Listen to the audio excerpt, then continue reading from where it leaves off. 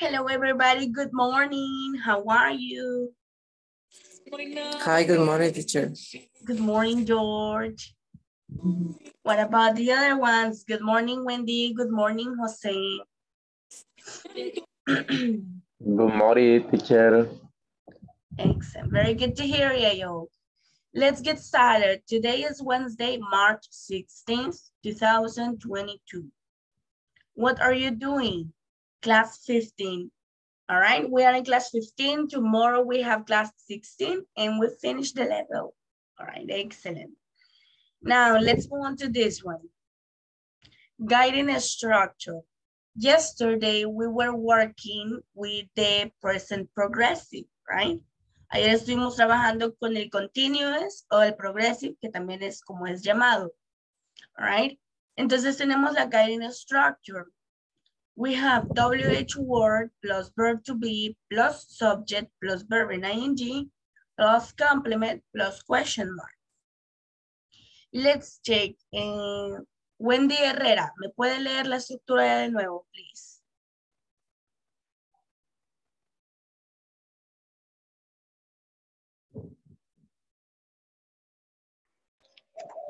Good morning, Good morning. Reading student. ¿Me puede ayudar, teacher, por? ¿En qué le ayudo? En Word, ¿cómo que dice? WH word. Doble is Word plus verb to be plus subject plus verb ing. ¿Cómo? ING. ING plus complement plus Question mark. question mark. Excellent, Wendy. Very good job. Thank you so much. There you go, guys. This is the basic structure that we saw yesterday. Then we have the guiding examples, pero ¿cómo saber cuándo la podemos utilizar o cómo la podemos utilizar? Example number 1 and 2, George Hernandez, please.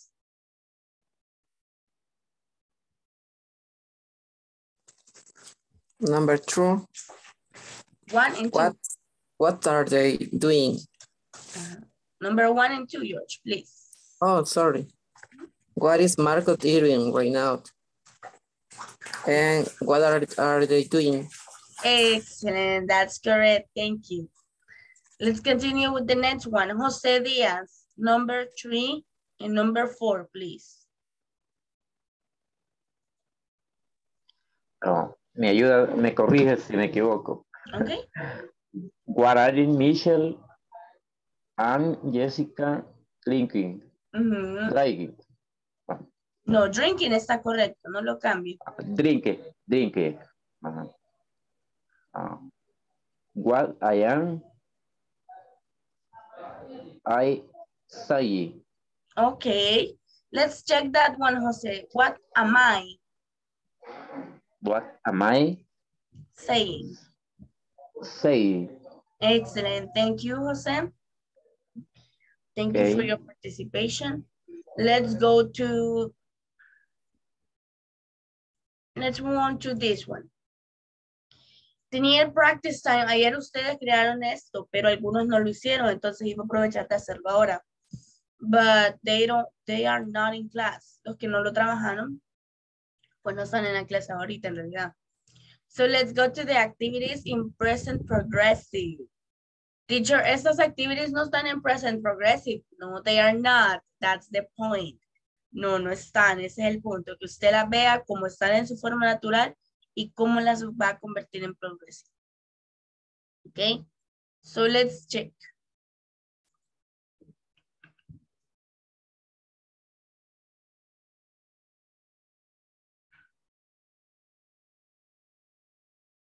One.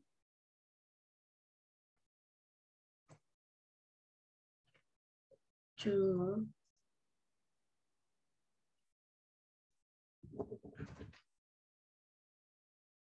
Two.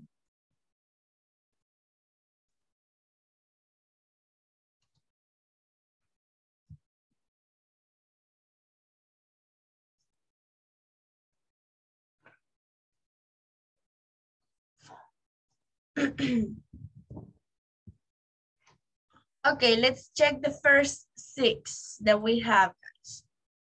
Number 1 and number 2. Number 1, play tennis. Number 2, ride a bike. ¿Cómo dirían en progressive, Marvin? Good morning. Good morning. Playing tennis. Riding a bike. Playing tennis. Ajá, Marvin. Riding a bike. All right, repeat. Riding a bike. Riding a bike. Excellent. Very good. Ya sí serían en progressive. Riding a bike. Okay, let's go with...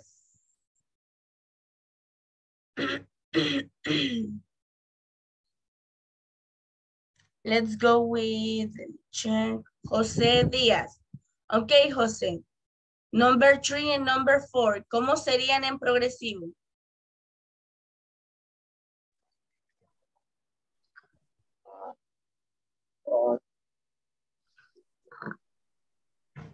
Ah. Permítame. Progresivo sería... Nadie. No, el verbo. ¿Cómo sería en progresivo? Porque aquí está como run y swim. Ahí están en presente normal. Pero si yo lo quiero hacer progresivo, así como hizo Marvin estos.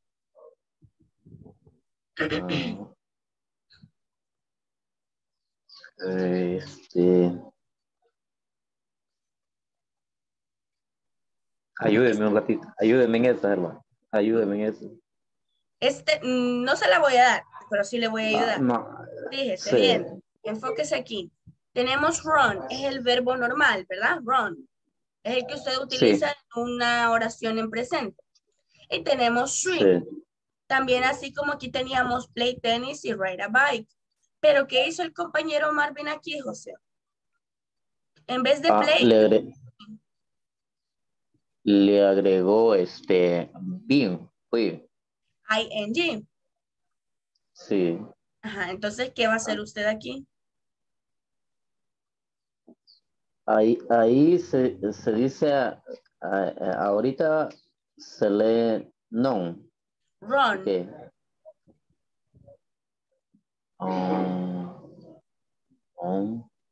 Ajá, y si lo quiero hacer en ing, ¿cómo diría?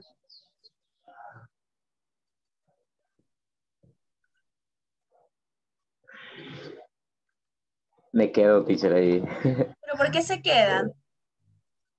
Explíqueme por qué se queda. Por... No. Good morning. Morning, Sachi. Vamos, José Alfredo. Mire, solo tiene que agregar lo que ella le acaba de decir, el ing. O sea, quiere decir que es la actividad que usted está haciendo en el momento. Usted puede, usted lo hizo la otra vez, así que dele, solo agréguele el ing al final. Bueno, está bien. Le echó por la Xochitl. No, Miss. Sí, que no alcanzo a leer ahí donde dice es N-I. Vaya, este es el verbo run. Mire, aquí se lo voy a poner así en grande. Así ya no me puede decir que no lo alcanza a leer. Sí. Run. Entonces, si yo lo quiero en progresivo, José, ¿cómo diría? Miss. Running, exactly. Running. Very good. Now you see, ya ven. Sí, teacher, lo que pasa es que yo aquí distingo ahí como que era N y U y N otra vez. Entonces no le veía que era R. Va, pero ya ve, por eso le dije yo, explíqueme en qué que no entiende. Porque yo pensé que gramaticalmente era que usted no comprendía, pero resulta que no se miraba bien la imagen. No veía bien ahí. Ajá. Entonces, si me hubiera dicho, ya le hubiera ayudado yo desde el principio en eso. Sí, bueno, ahí estamos Ahora vamos pendientes. con esta, José. No se vaya, no apague el micrófono. Swim. Bueno. Swim se escribe así. Swim. ¿Cómo la hago si la quiero hacer en progresivo? Swim. Niche. Swimming. Exactly. Swimming. Repeat. Swimming. Swimming. Swimming. Exactly, Jose. That's correct. Swim. Swimming. Very good. Thank you, Jose. Bueno, gracias por For your ayudarme. participation. You're welcome. Let's go with... Voy a ir quitando esto para que no se vayan a confundir lo que entran. Let's go with...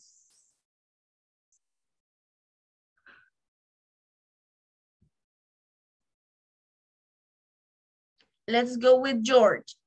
George. Take a walk and dance.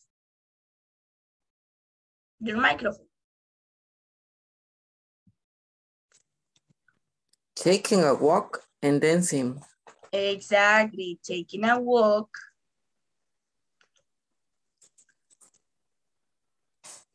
And dancing. All right, excellent. That's correct. Listen up, guys. Miren, están más fáciles las que solo tienen el verbo directamente, right? Porque sabemos que run y swim, como solo eso aparece ahí, eso es el verbo. Pero que en el caso de take a walk, de play a tennis, de ride a bike, esa oración o esas partecitas tienen un complemento, right? Entonces es un poco más, no es muy difícil, pero sí tenemos que saber distinguirlo, right? De cuál va a ser mi verb, mi main verb, okay? There you go. Thank you, guys. Let's go to the next one. Vamos a la siguiente ronda. 7.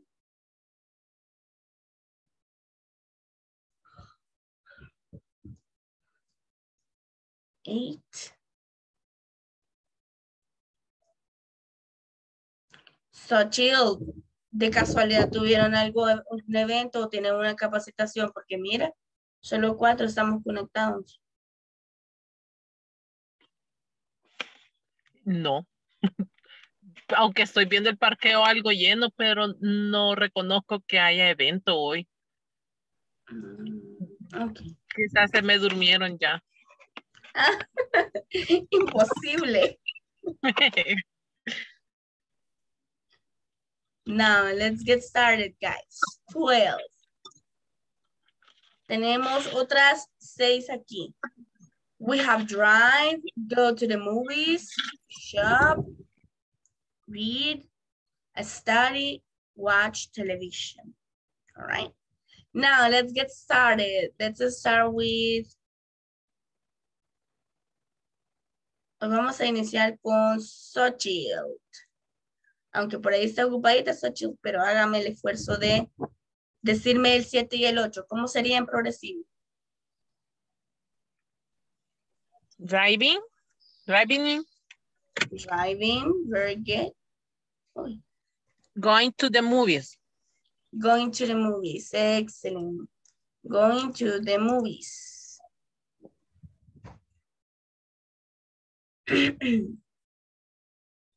Excellent, going to the movies. Let's go with number 9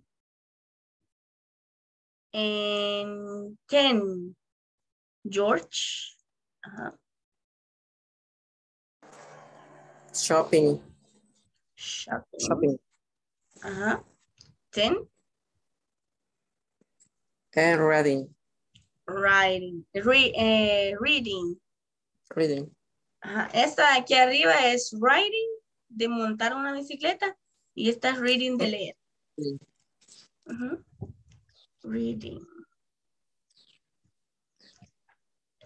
And number 11. Vaya, esta vamos a dividir una para José y la otra para Marco. José. Aquí en esta que dice study. Este es el verbo normal, José. ¿Cómo lo paso en ing? Study. Studying, exactly. Studying. Excellent. Thank you, Jose. Marvin, 12. Watch television. ¿Cómo lo paso? Watching television. Exactly. Watching television.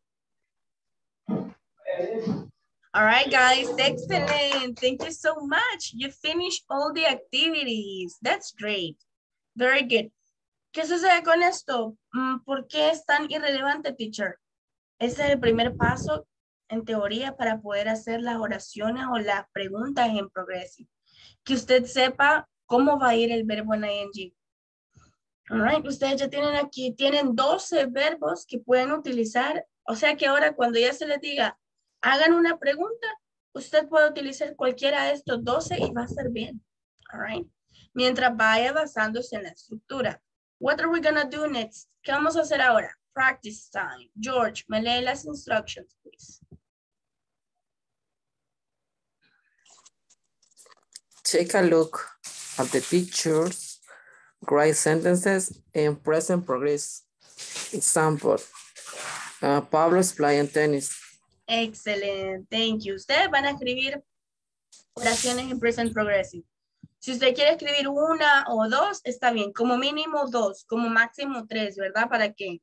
Porque no somos muchos, entonces eso puede... No, entonces no, porque son 12. Vaya, como mínimo 3 oraciones, como máximo 5 o 6 oraciones. ¿Ok? Let's work on this.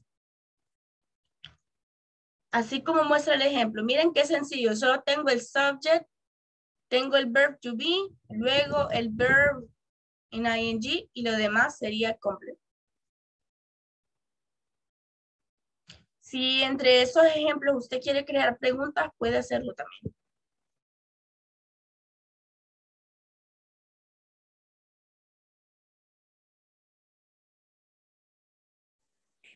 Question or sentences, teacher? It says sentences, pero si usted quiere crear preguntas, puede hacer también preguntas. Okay, thank you. Ahí es qué es lo que quiera practicar más usted. Okay.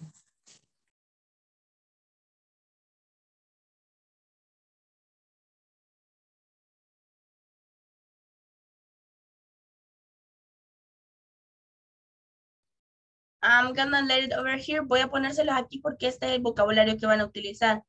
Si usted va a hacer preguntas, puede utilizar el why, el where. Podemos decir, why is María shopping? All right.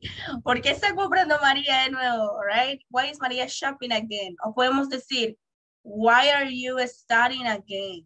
O where are you studying? O a dónde estás estudiando? Where are you studying? Okay. What else?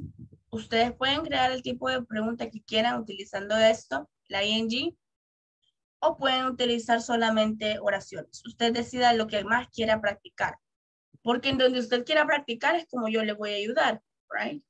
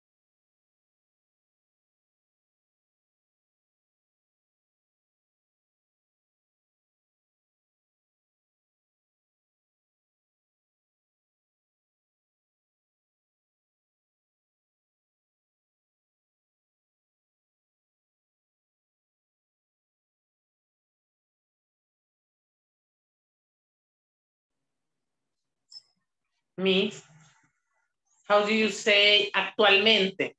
Como que lo está haciendo ahorita. Nowadays. ¿Cómo? Nowadays. O currently. También puede poner, aquí se lo voy a poner, aquí saqué un cuadrito. Puede poner currently. Currently o nowadays, que sería hoy en día. Currently es actualmente. Y nowadays es hoy en día.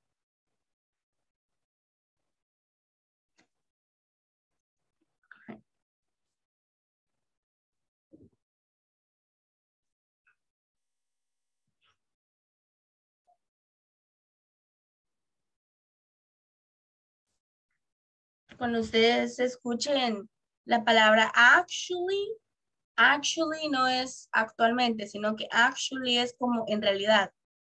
Como si usted estuviera diciendo en realidad. Actually, I like soda. En realidad me gusta la gaseosa, right? Actually no significa actualmente.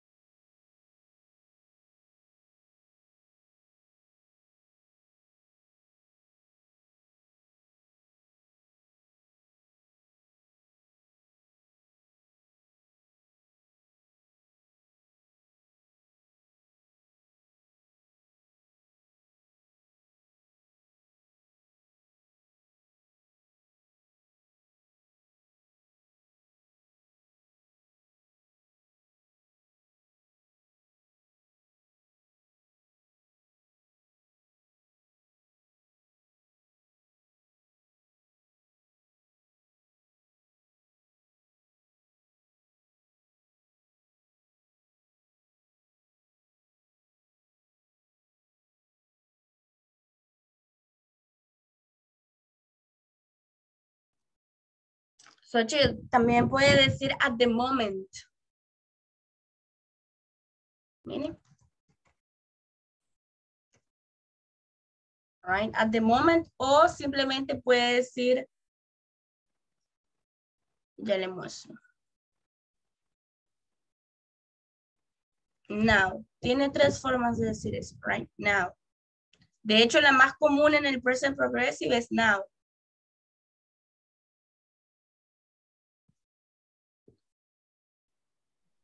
Sería, puedo decir la oración ya. Yes, Para ver yes. si estoy bien. Are you working now? Así. Ajá, exactly. Are you working now? Excellent. Very good. Utilizó yes or no questions. Otra es, Camila is dancing. Ajá, Camila is dancing. They are singing. They are singing. Ajá, ellos están cantando. Ah, they are singing. Ajá, they are singing. Singing. Singing. Yes. He is watching the game. Ajá.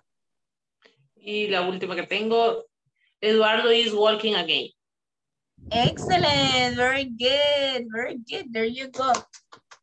Thank you, Sachil. Excellent sentence. Marvin. Ajá. Luis is playing soccer. Luis is playing soccer. Ajá. Daniel is driving a car. Daniel is driving a car. Ajá. Carla is reading the newspaper. Ah, very good. Carla is reading the newspaper. Only three, Marvin. Solo tres, Marvin. Sí.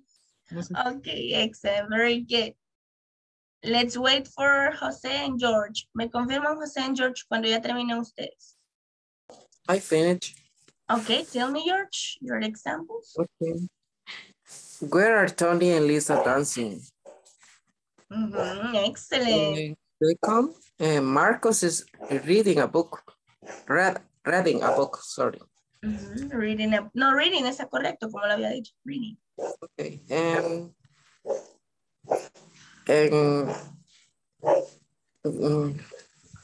With the third, is it correct to say I shopping at the supermarket or I going to the shop at the supermarket? No, está correcto decir I'm shopping at the supermarket. I'm going to the shop at the supermarket. No, como I'm shopping. I shopping at the supermarket. Exactly. Is it correct? Okay. Yes. Very good. Excellent, George. That's correct. Thank you. Let's go with Jose. Ajá, Jose. Veamos qué tiene o veamos en qué podemos ayudar. Bueno, yo tengo esta, teacher. ¿Me escucha? Yes, I heard you. Roberto is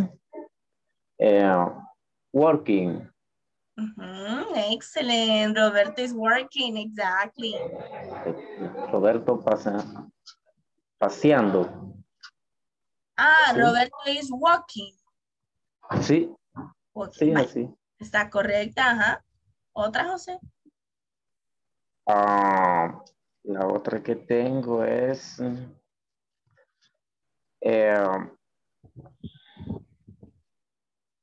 bueno, esta sí me costó un poquito.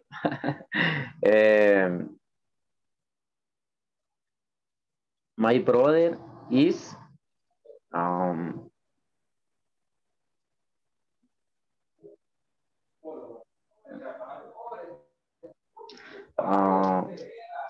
Puedes escoger cualquiera de They estas. garden. They garden.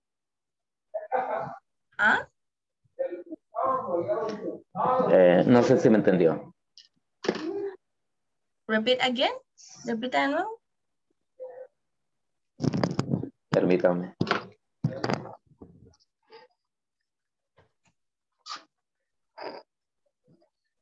Carlos is they garden. Carlos is in the garden. ¿Qué quiere decir ahí, José? Carlos taking care of your garden. It's taking. Carlos cuida de su jardín. Carlos cuida de su está jardín. Jardín. cuidando. Sería está Sí. cuidando. Ajá. ¿Así sería? Sí, sí, en el jardín. Garden. All right. No, Sí. no va, no. Ajá. No va ahí, o sea, ¿qué me falta ahí? Sí, sí está correcto. Solo le vamos a agregar un verbo, porque usted me dio el noun, que sería el garden, y me dio el sujeto y me dio el verb to be. Porque me dijo Carlos, Sí. que sería su subject. Aquí lo vamos a escribir. Sí. Carlos es su subject. Luego me dio el verb to be. Ah, vamos bien. Pero se saltó de un solo al noun, que sería garden, el noun. Pero no necesitamos poner el garden de un solo. Porque aquí me está diciendo que Carlos es un jardín. All right. Sí, sí. Vamos a poner el verbo para decir así como nos mencionó George. Sería, Carlos is taking care. Carlos está cuidando su jardín. Right. Ok. Bueno, gracias por corregirme. De hecho, aquí le hace falta esto. Carlos is taking care of his garden. Right? Excellent. Ok, gracias por ayudarme. Thank you for your participation. Excellent. Muchas gracias por su participación. Cuando ustedes participar y se quitan ese miedo de que hay una cultura, ¿saben? Hay una cultura que tenemos, no sé si solo en nuestro país o también existe en otra, que nos da miedo equivocarnos en frente de la gente. Y es porque toda la vida la gente por alguna extraña razón se ríe, ¿verdad? Y no es gracioso, sino que tenemos que ayudarnos entre todos. Entonces, ustedes pueden quitarse, por lo menos conmigo, yo les he dicho todo este periodo, quítense ese miedo de practicar conmigo. Si yo les puedo ayudar en algo, lo voy a hacer. Esa es mi meta, ese es mi propósito. Pero si usted nunca se quita el miedo a participar, quien pierde es usted, porque no participa. Right? Y le agradezco mucho, José, porque ha mejorado muchísimo usted. Está participando más, right? Entonces eso es buenísimo, porque es autoayuda para usted, que usted participe. Thank you, teacher. Thank you, teacher. You're welcome. De nada, ya saben. Friends across the continent. Amigos a través del continente. All right. O del otro lado del continente. It says, Meg Martin and Kathy O'Brien. Aquí estoy leyendo, ya le voy a poner con el punterito. Meg Martin and Kathy O'Brien chat online almost every day. Meg is an exchange student from the US. She's studying in Mexico. Kathy is in the US. Right? So here we go. Hi there. Hi, Meg. What are you doing? I'm sitting on my bed with my laptop computer. I'm doing my homework. What are you working on? I'm writing an essay for a Spanish class. Can you chat for a minute? Where are you? I'm in an internet cafe with my friend Carmen. I'm having coffee and she's reading a magazine. How is your family? They're all fine. My father's working outside. He's mowing the lawn. My mother is out shopping. Where's your brother? John's not home. He's playing soccer in the park. Oh, wait. My mother is home. She's calling me. I have to go. Okay, bye, bye. Let me make it bigger. Voy a ver si puedo hacerlo más grande para ustedes, para que por lo menos una pareja participe. Okay, there you have it. Let's go with this one. Vamos a tener a George Hernández. Usted va a ser May. Marvin Alfaro. Usted va a ser Katy. Action. Hi there. Hi, mate. What are you doing? I am sitting on my bed with my laptop computer. I'm doing my homework. What are you working on? I'm writing an essay for Spanish class. Can you chat? For a minute. Where are you? I am in internet coffee with my friend Carmen. I'm having coffee and she's reading a magazine. How is your family? They are all fine. My father is working outside. He is mowing the lawn. My mother is out shopping. Where is your brother? John, not home. He is playing soccer in the park on white. My mother is home. He is curling my hand love to go. Okay, bye. Bye. Excellent. Bravo, guys. It was a difficult conversation. Era una conversación larga y algo difícil, all right? Excellent. Very good. Now, let's check. Marvin, repeat after me. Solo va a repetir después de mí, Marvin, esta oración. I have to go. I have to go. Excellent. That's it, my friend. All the other ones, perfect. Very good. Now, what are we gonna do next? Se nos llegó el momento, amiguitos, de hacer el examen. All right, I'm going to stop sharing this one. Todavía ven la PowerPoint presentation, ¿verdad? Vaya, solo me voy a ir a buscar el examen, guys. Para que lo trabajemos.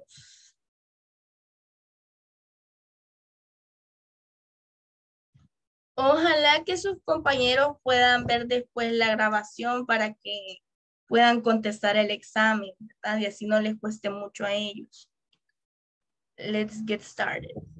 Porque ahorita lo vamos a ver todo.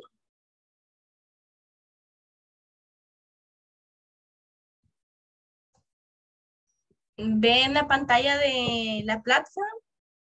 Yes. Yes, teacher. Excellent, thank you. Read the answers, then write the questions. Instructions. To be able to work on this exercise, you need to read the answers first. Based on the answer, you might type your question. Do not forget to add question mark at the end. All right, example. What's your name? My name is Tim. Are your parents in Peru? No, they are not in Peru. They are in Canada. Right? ¿Qué tipo de pregunta podemos poner aquí? En la number 1. No, they're not from England. They're from Australia. Exactly. This is the answer. Miren, No, they are not from England. They are from Australia. Les voy a dar una pista. Tiene que ser una yes or no question y tiene que ser utilizando el verb to be. ¿Cómo pondríamos ahí? Are they from England? Exactly. Are your parents from England? Give me 1 second, guys.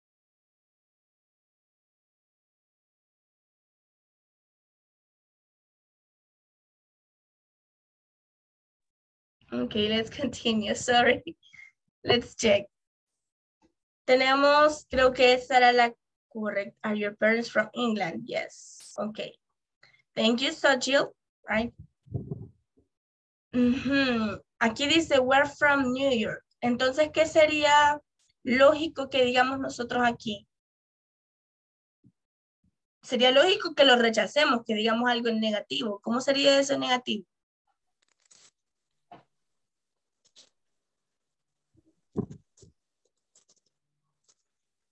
No.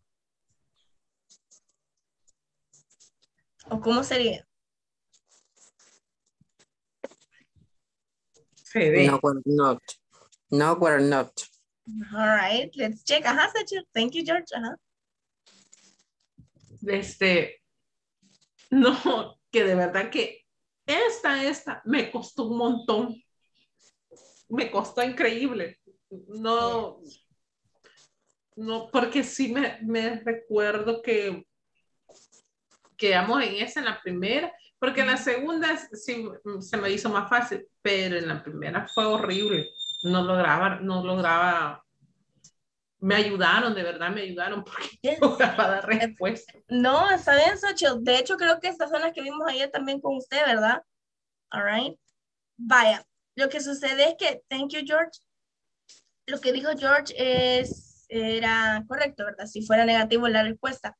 Pero aquí necesitábamos una pregunta, porque la respuesta es, we're from New York. Esta es una conversation.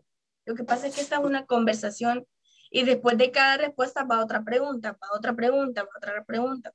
Por eso es que puede llegar a confundirnos un poquito, pero solamente de encontrarnos en el time y space, así se dice en inglés, en el tiempo y en el espacio, right?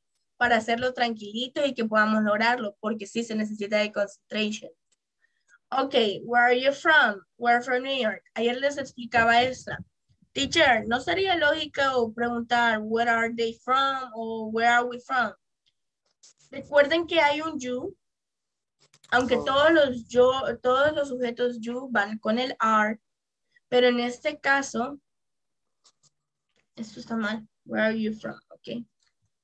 Pero en este caso, este se vuelve en plural, porque yo estoy hablando de ellos como familia. Entonces, el conjunto de la familia sería el are you. ¿Ok? Where are you from? Eso es lo que sucede.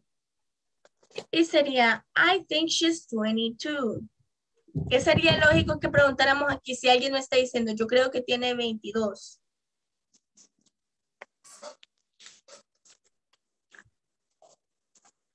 How old is she? How old is she? Excellent, thank you. Number 4. No, my first language isn't Spanish, it's Portuguese. Aquí no estoy, noten la respuesta. No, my first language isn't Spanish.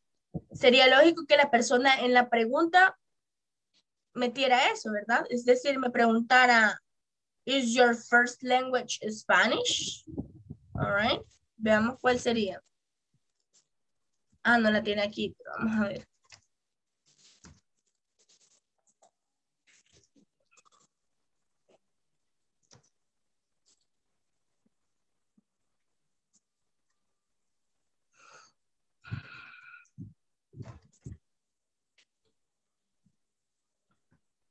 Is your first language Spanish?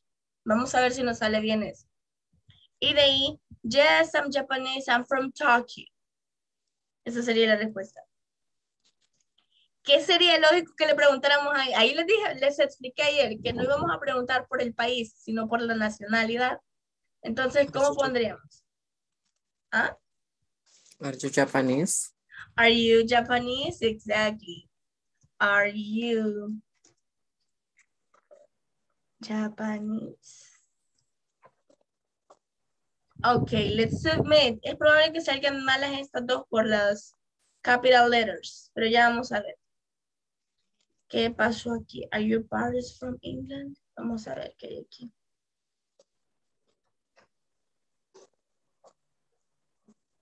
Justo así contesté la primera vez y me salió cabal mala. Después le quité el parents. Ajá, y lo dejó como el sujeto de. Ajá. Are they? Sí. Vaya, very good. Sí, so Jill, es que usted está correcto. Puede también decirlo así. Are your parents? Si vamos directamente, ¿verdad? Are your parents from England? Usted tiene que llevar en cuenta algo. Vaya, le voy a explicar algo. Usted tiene que llevar en cuenta de que cuando hablamos el idioma, lo hacemos como se nos viene a la cabeza, right? Y encontramos la manera de hacer que la gente nos entienda y lo logramos. Pero el momento de plasmarlo gramaticalmente, sí, ahí sí tenemos que ser un poco más, seguir un poco más la regla. Pero ustedes saben lo correcto, también se puede preguntar así, ¿ok? Que la plataforma no lo agarró es otra cosa, pero sí se puede preguntar así, right? Are you Japanese? Esta, como les dije, me iba a salir mala porque no puse la capital, la mayúscula. Right. Check. ¿Por qué me sigue saliendo mala esta? No es you. Are you? You. Are you? Are you? Yeah, vamos a ver. Yay, excellent, very good. There you go. Vaya, los que están aquí pueden tomar screenshot o pueden anotar, pero rapidito, ¿verdad? Para que lo salgan, para que ustedes lo hagan después en su cuaderno, en la plataforma, ¿ok? Recuerden que para el examen final sí, creo que el tiempo intermedio es ahora y mañana para que lo puedan completar. ¿Usted ya lo completó, Sochi? Yes. ¿Y usted, George? Igual. Igual. All right. And let's move on to the next one. Vamos a la siguiente. Choose the correct adjective to complete the sentence. Esta está un poco más sencilla, ¿verdad? Porque solo era de escoger. Let's check. Larry isn't serious. Larry no es serio. Entonces, ¿qué sería lo contrario de serio? He's Funny. Funny. Funny, excelente. Saben, a estos adjetivos se les llaman opposite adjectives.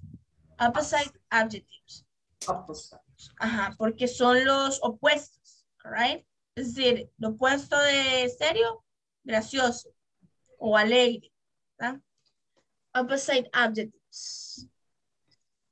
Let's go with Jean is a really good student. She's very... Es una excelente estudiante o una muy buena estudiante. She's very amigable. Ajá, smart.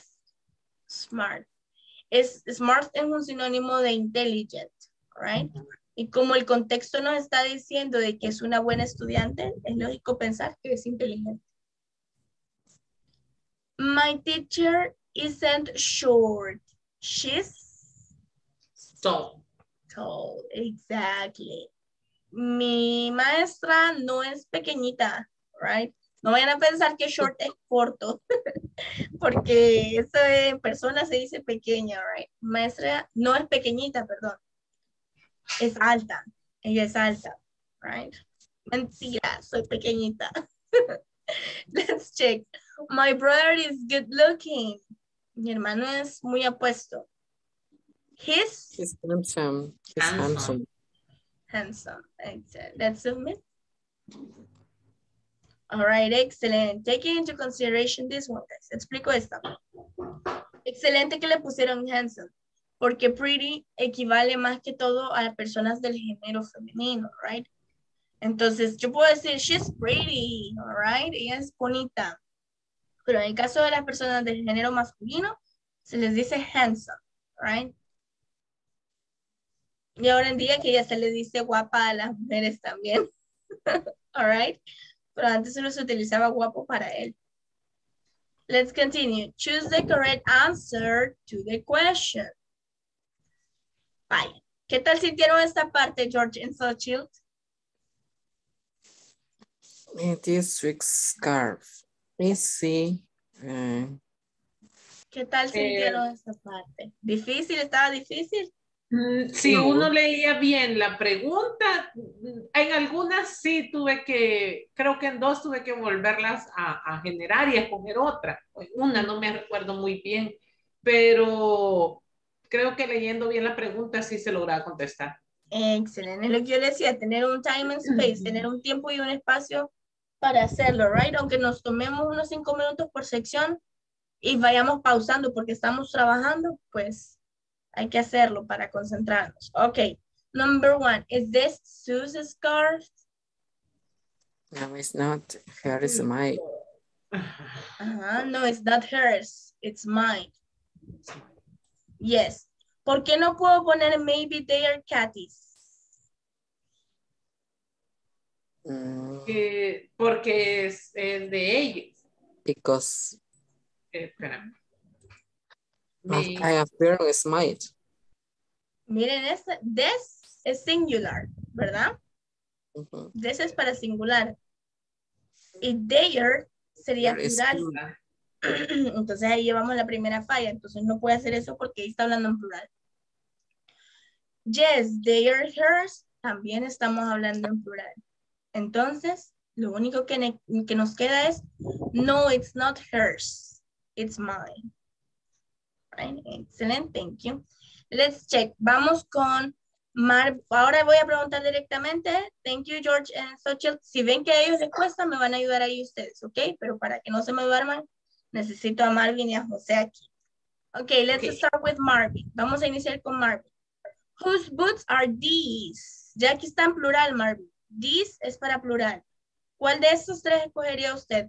Maybe they are Kathy's. No, it's not her, it's mine. Or yes, they are hers. Yes, they are her. Exactly. Very good.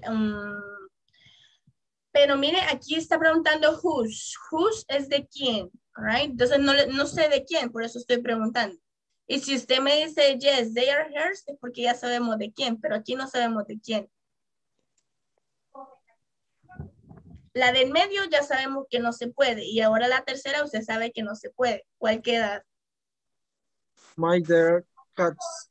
Maybe they are Kathy's. Tal vez son de Kathy. Excellent. Thank you, Marvin. Let's go with Jose.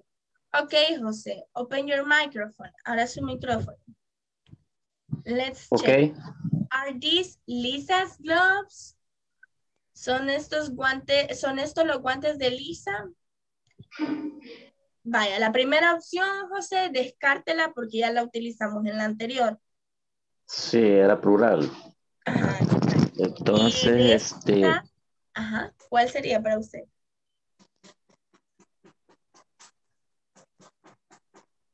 It's not her. It's not her. It's mine. Thank you, José. Pay attention over here. It's es para singular y mi pregunta es en plural. Ah, sí, sí. Ah, pues, tendría que ser la tercera. Yes, they have. Excellent. Yes, they are hers. Thank you, Jose. Now, let's go back to George. Ahora sí, George, number 4. Whose hat is this?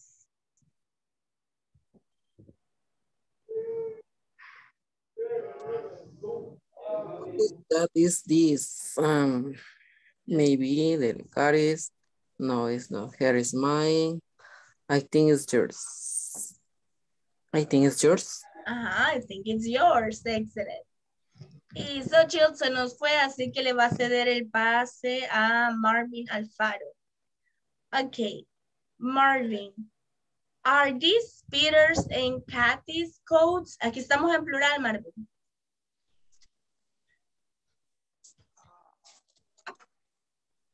Mire cuáles options ¿Cuál opción quiere utilizar? No, they aren't theirs.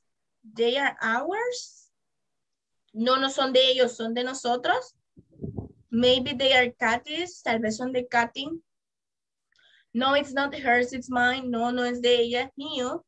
I think it's yours. Creo que es tuyo. No hay their, no hay their child, her how, Exactly. Repeat, Marvin. No, they aren't. no they aren't, Theirs. theirs, They are. Ours. our, Repeat, Marvin. They are. they are our. Excellent. Very good. Thank you. Let's zoom in. Yay! Bravo, everybody. Excellent. Very good job. You got it. Let's go with part D. Use the correct present continuous form of the verb. Are you wearing jeans? George. Are you wearing jeans? Are you wearing jeans? No, I'm wearing a sweat. No, I'm wearing a sweat.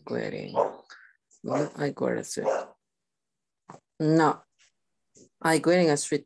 A suit. A suit. Exactly. No, I'm wearing a suit. Excellent.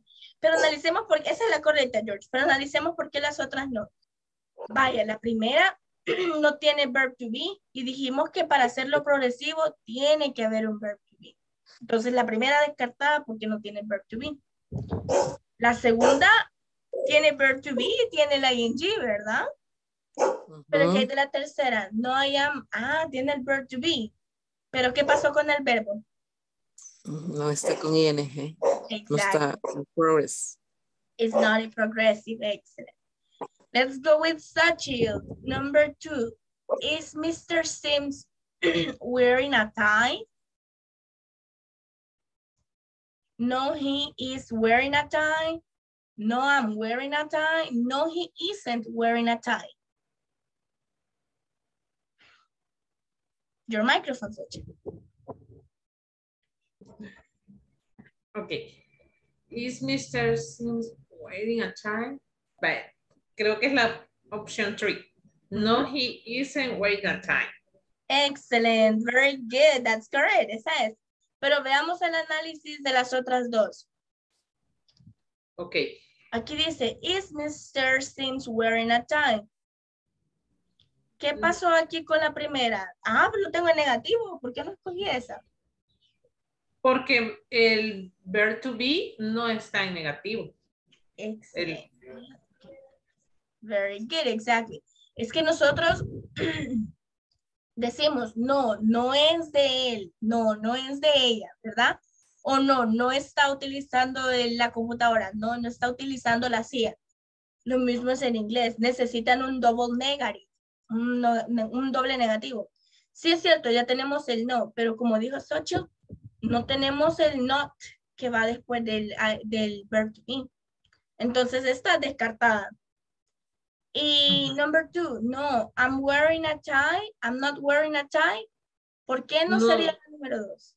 Porque no estoy hablando, no es de mi persona, sino que estoy hablando de él. He. Exactly. Entonces ya la única opción que nos da es no, he isn't. Very good, excellent. Let's go with Marvin Alfaro. I'm sorry, guys. Are Ed and Sue wearing sweaters? Está en plural, Marvin. Yes, he's wearing sweaters. No, they are not. It's very hot. Oh, no, they are wearing sweaters. Marvin Alfaro. Ahora su micrófono y me dice cuál de todas esas va a escoger. Yes, she is wearing sweaters. Ok, pero aquí estamos, el he is es solo para una persona, estamos hablando de él. Y aquí está Ed, que sería un él, en Sue, que sería ella, o sea, 2 personas. Buenos días. Sería they are working. Is what? Vaya, analicemos esa. No, they are wearing a sweaters. ¿Qué pasó con el doble negativo del que acaba de hablar Xochitl? Aquí nos haría falta el doble negativo. Así que esta no puede ser. ¿Cuál sería, Marvin? No, they're not. It's very hot. Excellent, very good. No, they are not. It's very hot. Recuerde, usted necesita siempre su doble negativo. Doble negativo, teacher, eso no lo hemos visto. ¿Cómo no? Solamente que lleva el no, luego agregan coma, agregan el subject, agregan el verb to be y luego ponen not. Ese es su double negative. Is it raining? José Díaz. Is it raining? ¿Está lloviendo? Yes, it is rain. No, it's not raining. It is snowing. O no, it's raining not. ¿Cuál de esas tres utilizaría usted?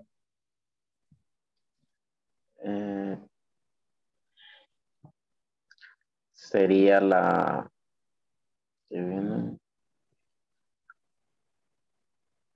La 1. La 1, yes. Yes, is raining. Vaya, pero ¿qué pasó? Aquí no está en ing. Y para contestar una pregunta de ing, tengo que tener mi verbo en ing.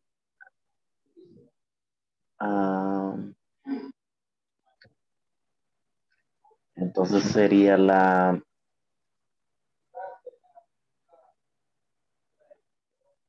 segunda. Ah, exacto. No is, no rain. It's Exactly. showing. Snowing. Repeat, snowing. It's snowing. Excellent, very good, thank you. And there you have it. Excellent, you finished this part. Now, con esto usted avanza bastante en el examen, lo hace y ya mañana solo vamos a ver como forma de review, como forma de repaso, esta parte. Ok, ya para mañana ustedes tienen que haber finalizado eso. All right, everybody, we're going to stop the class in here. It has been a pleasure and I will see you tomorrow. Bye. Take care, bye. Yeah. See ya.